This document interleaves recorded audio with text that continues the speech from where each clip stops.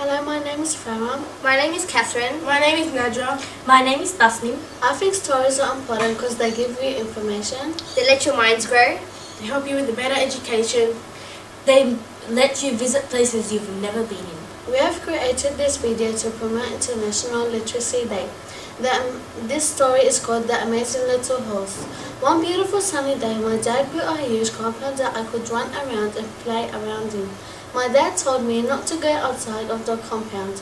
In my head I was thinking, I do not want to go out into the wild to be eaten by all the wild animals.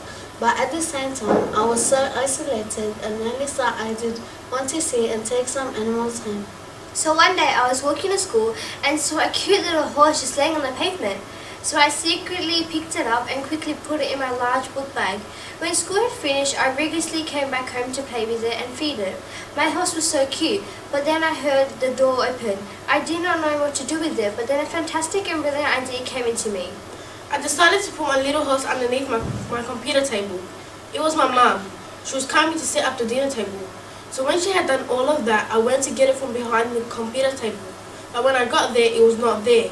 I was panicking because if my mum saw it, I would get into big trouble. Then I heard a bang. It was the horse. He had made a huge mess. I did not know what to do with it. The mess that he had made was enormous. I was so lucky that my mum did not hear the loud bang. A day later, I knew what to do with my horse. I decided to let him go. He was too messy and I could not cope with him. I let my horse go back into the wild.